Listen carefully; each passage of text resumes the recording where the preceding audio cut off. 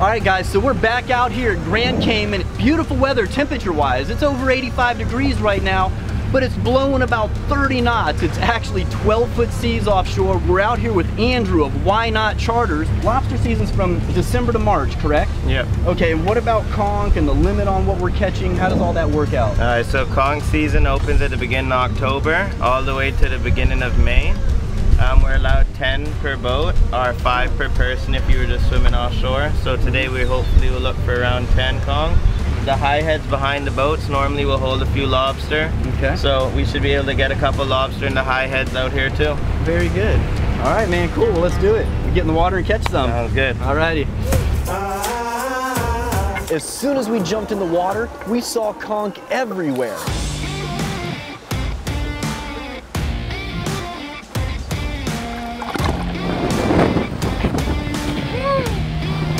There's some nice ones out there. And then Louisa went down and she ended up coming up with 2 of them.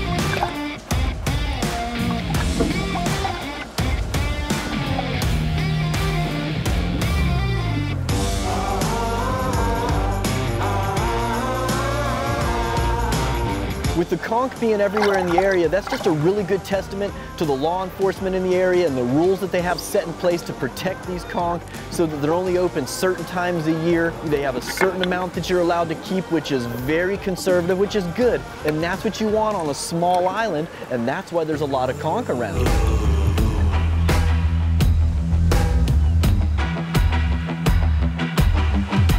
And then we moved the boat a little bit more over another little patch reef. Right away, Louisa spotted a lobster that was kind of shoved up in there.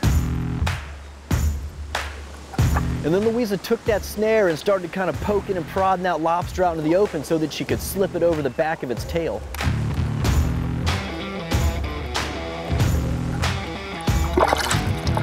And then I saw a little lobster on a different head of coral and I went down to get it. That lobster was shoved way back in the hole, so I was trying to kind of tickle it out with that snare and that wasn't working, so I reached around the back with my bare hands. I grabbed the lobster and pulled him out, and luckily he didn't rip my hand up. I kind of grabbed him under his tail and just squeezed really hard so he couldn't go anywhere. After we had plenty of conch and lobster for us and the crew to eat for lunch, we went ahead and got back in the boat and started cleaning the conch. Alright guys, so we caught a few lobsters. We also caught conch today with Andrew here, Why Not Charters. And now we're back on the boat and he has the grill set up right here. They're cleaning the conch right now and we're gonna have some grilled lobster and conch. Delicious. Jacob was preparing the conch, so he was kind of getting it out of the shell, and then after he had got all the conch meat out of the shell, he started chopping up the onions and the peppers and the limes and the lemon and all the different things that we had that were going into that conch salad. I mean, I know you're not there to smell it with us, but just the smell of those fresh vegetables and the seasoning and the grill going and all that stuff, I mean, it was just making us so hungry while we were out there. And we had some of the best food we could ask for. I mean, conch and lobster is about as good as you can get anywhere in the world. It didn't take very long at all for the lobster to cook, and since we were sitting out there in the water on the boat, I mean, time passed so fast, and it was already ready to come off the grill. That lobster was so good, man. It was just melting in my mouth, and the conch salad was delicious, and after Louisa and I had a little bit, everybody else just dug in, and you know, the consensus was the same across the board. Everybody loved it. Just really, really good. And again, that stuff wasn't even caught less than 30 minutes before we were eating. Oh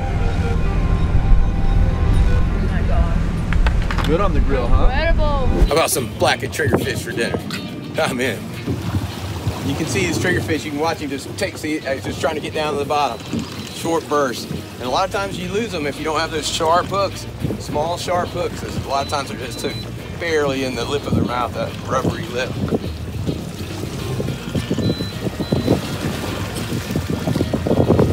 Come on up here.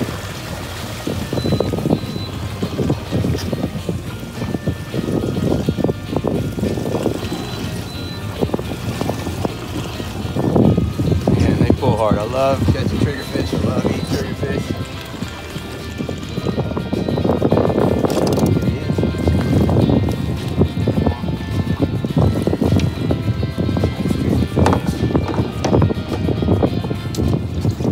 right.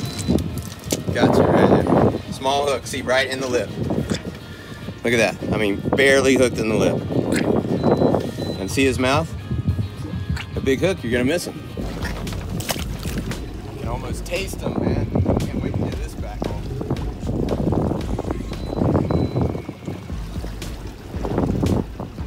These triggers, these are great triggerfish. We have queen triggerfish out here too. Man, that's what we're after right there. Nice triggerfish. Yeah, that's what we're after. That's the ticket right there. Triggerfish. What's for dinner? So it's a lot of fun catching triggerfish. We know it's going to be great eating triggerfish, but a lot of people get intimidated when they try to clean a triggerfish. All right, so let's get started. So there's a lot of different ways you can clean a triggerfish, but the biggest thing is penetrating the skin right here. Some people like to take a serrated knife and just go right down the edge. There's a lot of wasted space, a lot of wasted weight on a triggerfish. This is really all the edible stuff here. The head takes up a whole lot of room. So you want to make a cut like that on each side if you're going to do it with a serrated knife. And then go down the edge of the skin. Just take your knife and run it just down the edge. I get to the other side and I poke it all the way through. Come over to the other side. And again, run it just down the edge. Because that skin will just dull out your knife. Now, a lot of people like to go ahead and fillet it. Some people like to do this and skin the triggerfish. And you certainly don't waste any of the meat on that side. And I just take my knife and run along the backbone there on each side. Turn around, do the same thing. Start from the back, and then on a triggerfish, there's like a little knuckle right here. So kind of got to get over that knuckle. There's your fillet. And trim it out a little bit.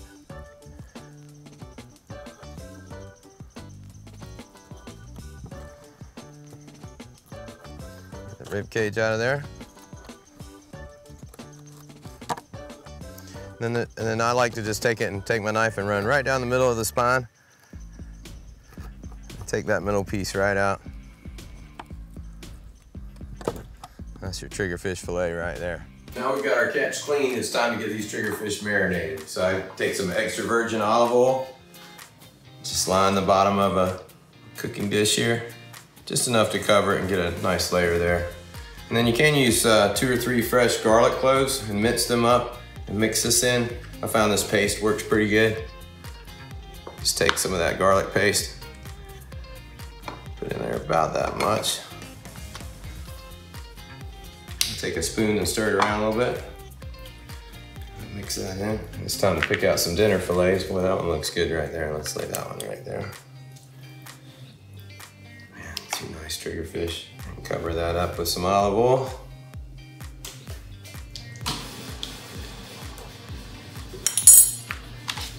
Cover that up. Throw it in the fridge.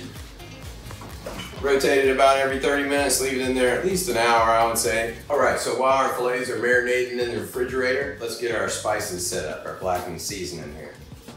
So start off, I've got 1½ teaspoons of cayenne pepper. A little more paprika, you're gonna have 1½ tablespoons of the paprika. 3 teaspoons of salt. Then you want 1 teaspoon of onion powder, 1 teaspoon of garlic powder, half a teaspoon of white pepper, ½ teaspoon of oregano, and ½ teaspoon of thyme. So what we want to do now is take it out of the marinade. And what I do is just kind of lay it and blot it with a paper towel just to get the excess oil off. All right, so we've got our fish. They're all blotted up, ready to go. I got a stick of butter that I'm gonna put on here and melt. We're gonna take our fish, dip it in the butter, put it on the plate, put our seasoning on it, and then the key to this is a super hot cast iron skillet. Super hot. I'll take the fillets and dip it in the butter. Get good and buttery. Man, can't get enough butter, right? Now, Sprinkle on our seasoning.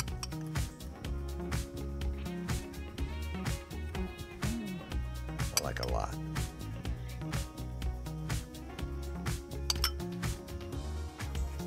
It's gonna cook it. It's gonna cook it fast.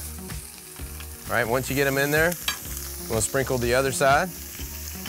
And again, this isn't gonna take long. It doesn't take long, about 1.5 minutes on each side, if that.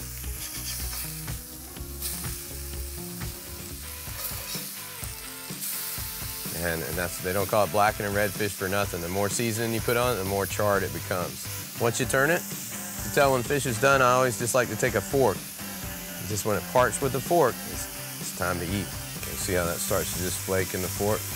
Blackened triggerfish, a bit of rice and asparagus. This is gonna be so good. Let's eat. So I was fortunate enough to be able to fish with Jeff, the president of Salt Life, and Louisa, and a few of the other team members while we were out here. We pull up to the first spot, and almost immediately, Jeff hooks into a snapper. Got it? Lob. Nice. What you got there? That's dinner right there. Yellowtail. Pacific yellowtail. All right, we have dinner. Got a Pacific yellowtail snapper. Fantastic. It's gonna be great this evening on the grill.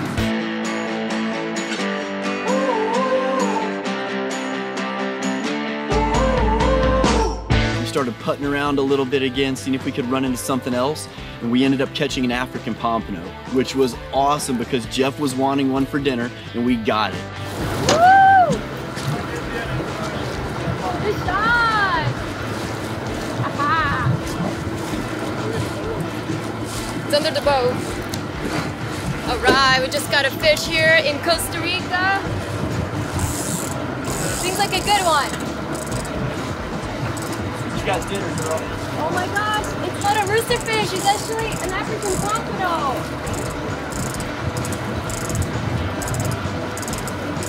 You wanna grab him? What do you wanna grab? Here, Charlie. I'll look. Here you go. Woohoo! Check it out! Little African pompano, guys. Pretty little guy. Oh, fantastic. They're delicious to eat. Rooster fish, African pompano. We got everything here in Costa Rica. And then after that African pompano, we ended up getting another one. Woo! It's gonna be a nice fish. What do you guys think it is? African pompano, rooster fish, big cubera. Oh, I think it's an African pompano.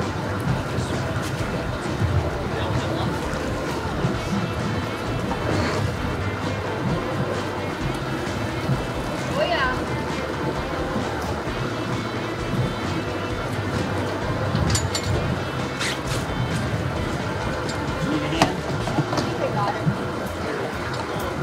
Good one. Woo!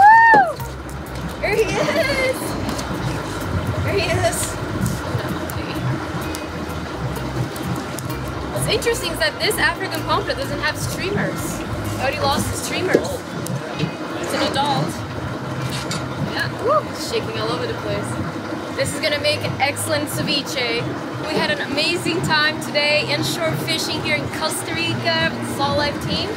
Now we're gonna go head back in, have them cook this fish for us, and can't wait for tomorrow. We're gonna go catch some more fish. Throw them in a cooler.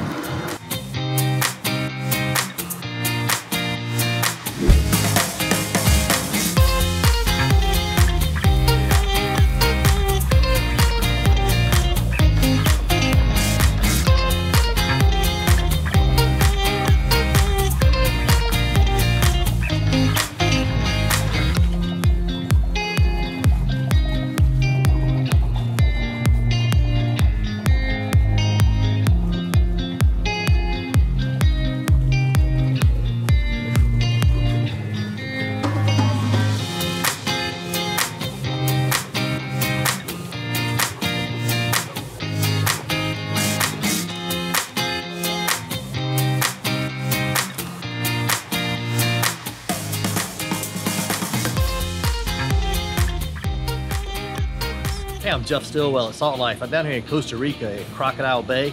We've had a fantastic day out on the water. Caught some African pompano that we've already cleaned, and we also have a yellowtail snapper that we caught. We're about to clean that here, and Chef Enrique here at Crocodile Bay is going to show me how they cook this fish, literally Costa Rica style. I do a lot of cooking myself, but I need to learn from this expert, so we're going to learn how he does the fish, and we're going to watch him prepare the snapper. Obviously, you know, when you rough clean a fish on a dock, you know, when the chef gets, the first thing you see in the video is Chef Enrique literally cleaning up the fish to make it perfectly, the fillets absolutely perfect to go on the grill.